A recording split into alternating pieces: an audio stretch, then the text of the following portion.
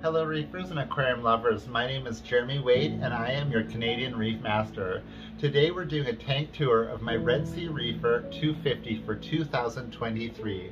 We're going to have a look at the setup, how it's running, how some of the coral are doing, and take a look at which coral are overtaking the tank, and I'm going to have to frag soon. Let's have a look at how the tank is doing.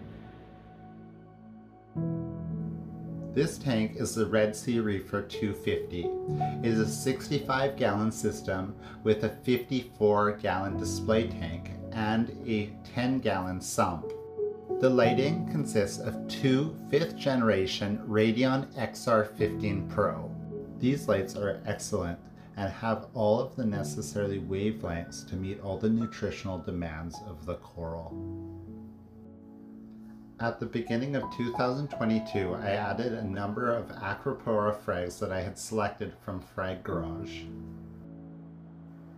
I placed a number of these coral on the left side of my tank, allowing this area to fill in. There are still a few spaces left on the right side of my tank that I'm looking to get a few more Acropora in the near future. As we take a closer look at the reef tank, we see that the lower half of the tank is dominated by large polyp corals.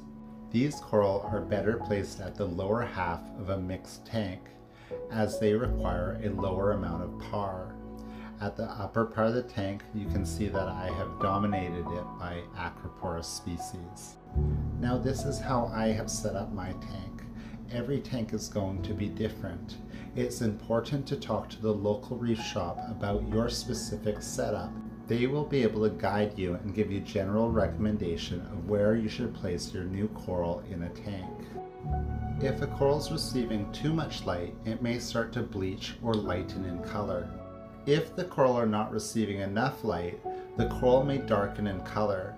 This may be a result of a selective evolutionary force on the zooxanthellae in the coral tissue and increased production of chlorophyll in the zooxanthellae as a result to increase the production of sugars through photosynthesis to meet the coral's nutritional demands. This beautiful staghorn is the centerpiece of my tank and has absolutely wonderful polyp extension in the evening time. This acro is exceptionally fast growing and I've had to frag it many times. My fabulous pink Melipora is encrusting very well, however I'm still waiting for that axil growth. My wild Australian Acropora has done a lot of encrusting this year, however recently it's shown signs of axil growth as you see here. One of my most flamboyant Acropora in my tank is the Reef PC Rainbow.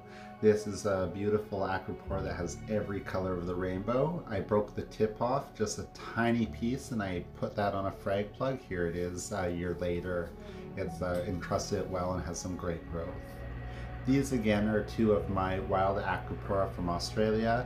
They've done a bit of coloring up, however I felt like I should have put them up higher in the tank to get a bit more color out of them. A good friend gave me this wonderful TNT Anacropora. For SBS coral this is less demanding and has a beautiful structure. This is a frag of one of my Miyagi torts. I lost the main mother colony in the display tank to unknown causes. Luckily I had this frag in my 10-gallon budget reef tank, and it grows exceptionally fast. I'm quite amused with the axil growth on this staghorn coral, and I'm interested to see how it turns out. The red planet Acropora is always a favorite for its bright coloration and great polyp extension. This teal echinata may not appear to have grown at all. However, I am continually breaking off branches and have a number of frags that are the size of small colonies themselves. There's a couple colonies around my tank. My rainbow loom had spent most of the year encrusting. However, recently it has just taken off to show some beautiful axil growth with that exceptional pink-purple tip. We now come to a coral that has started to take over my tank, this beautiful Vietnamese orange frog spawn. The coral has grown to a size where it's starting to touch other coral and hide coral that are beneath it, such as a pink lobophilia. Frog spawn belong to the genus Fimbriphiliae, which also includes the branching frog spawns, the hammer corals, the branching hammers, and the octospawns. Genetic analysis distinguished the species of the genus Fimbriphiliae from that of the genus Euphiliae, which include the torch corals. I feature the Indonesian green torch and the dragon soul torch in my tank for the wonderful contrast in colors. I find both the Fimbriphilia and the Euphilia genus really benefit from elevated magnesium levels. I keep mine around 1600 ppm. My Ricordia florida have grown over the year and divided, and I've added a few mushroom species to the tank on isolated rocks. You will find the Trachophilia or braid coral on the substrate, as well as my collection from the genus Homophilia, which consists of the species Homophilia bowerbanki and Homophilia australis, or the Scolemia coral. The genus Homophilia have absolute magnificent feeding displays at nighttime, as they attempt to capture food particles and prey from the water columns and transport it to their oral cavity where they digest it. I make sure that I feed all my LPS coral at least 2 to 3 times a week, some sort of mysis shrimp, plankton, or LPS prepared food. This Duncan coral has grown from 1 polyp to over 60 polyps in 2 years. I moved this neon green candy cane coral that was a single polyp from my 10-gallon budget tank. It has now grown a number of polyps in just about 2 months. The toxic green Hynephora is either an encrusting or a branching coral. It's an LPS with a nasty punch and will kill anything that it touches. My Micromusa lordoensis garden is looking wonderful and plush, and I've been able to take a few little frags off it to start new little colonies. Now that we've had a look at the coral that live in the tank, we're going to have a look at how the tank is run. Under the tank there is the sump, which consists of a refugium as well as the other filters that run the tank. The Red Sea Reefer sump is designed to have multiple stages of filtration. In the first stage of filtration there are the bioballs and carbon. I switched out the filter sock that originally was with the tank with a secondary cup to put the carbon in. I place a poly floss on top of the bioballs and the carbon, which captures any fine particulate in the tank. I switch this out every 2 to 3 days. The second stage of filtration is the refugium. There are many functions of this space. I have a bit of live rock in it at this time. The third section of the sump contains the majority of the filtration. This includes the protein skimmer and a phosphate reactor that contains a ferric oxide substrate that removes phosphate from the water column. This section also contains the heater as well as a number of other probes that are used to monitor the tank. These probes measure the temperature, pH, conductivity, and redox of the tank. These probes are connected to the GHL Profilux Aquarium controller. I have also added the GHL KH director to monitor and manage my alkalinity throughout the day, and I'm hoping to add the ion director to this setup. I use a saturated solution of bicarbonate or baking soda to manage my alkalinity. The KH director tests the water's alkalinity 8 times a day. It then adjusts the dose of bicarbonate accordingly to the measured value to increase or decrease the alkalinity in the tank. This allows a constant alkalinity of about 8.3 to be maintained, and in turn a stable pH in the tank. Here you have 2 dosing containers with independent dosers.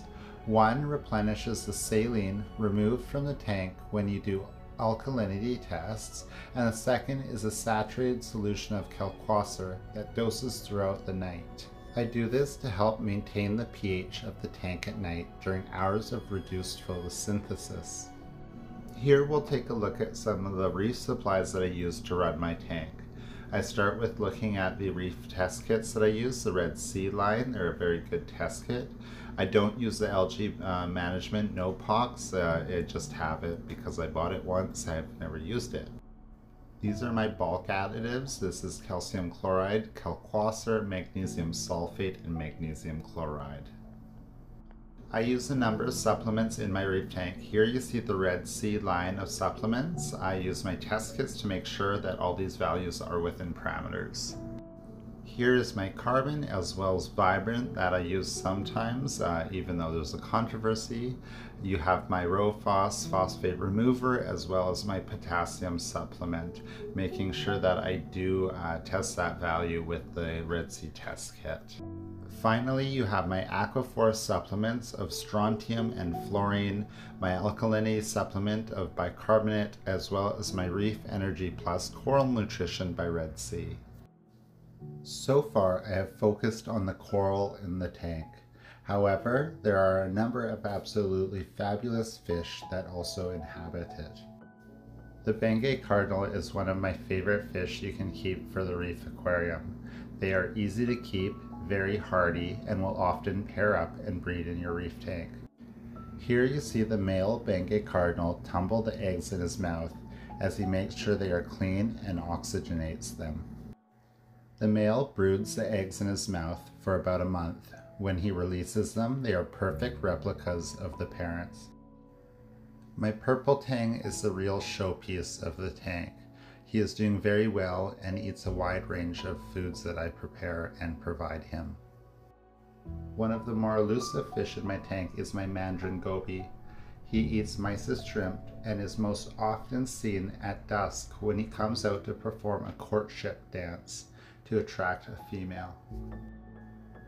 The last fish in the tank is of course Jimbo the drag clownfish. This clownfish is a bit nippy and tends to bite at my hand anytime I'm doing any tank maintenance. It is amazing to watch the reef tank mature and grow. As the coral grows, I'm able to frag it and offer it to local hobbyists. This helps offset the cost of the aquarium and allows me to also buy other beautiful coral that I may farm and offer to hobbyists as well. The Red Sea Reefer 250 has had some absolute tremendous growth through 2022, and I am excited to see what it's going to do as it reaches 3 years of age in 2023. This year is looking like it will be exciting for the Reefer. I am loving the growth, it is plush, and everything is looking absolutely fabulous. I hope you've enjoyed this video for my 2023 Red Sea Reefer 250 Reef Aquarium update and tank tour. If you like reef and aquarium related videos like this, check out my channel and some of my other videos. Don't forget to like, comment, and subscribe, and hit the notification button so you know when I post future videos. Take care, everybody.